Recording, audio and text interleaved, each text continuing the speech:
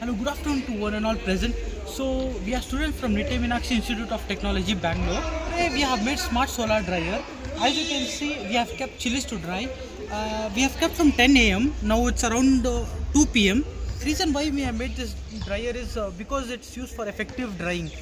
So we have kept some of the chilies outside also so that we can compare. Here the chilies which we have kept outside is not that dried, and now if you compare that to our solar dryer, you can see that it is effectively dried without any dust and all.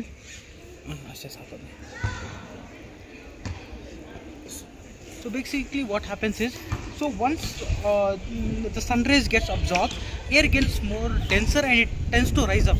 So we have fixed an exhaust fan so that the air should carry the moisture and it should take away from the dryer. So this helps in effective drying. Now let's explain you the IoT part.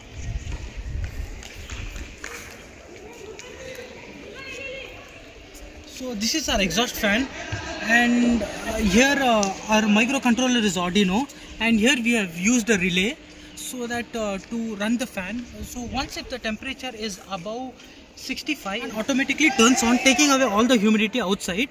Now you can see the temperature is 72, so the fan is on.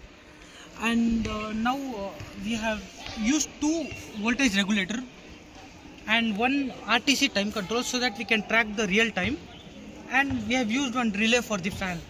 That's it guys. Thank you for watching the video. If you like the video, please do like, share and subscribe.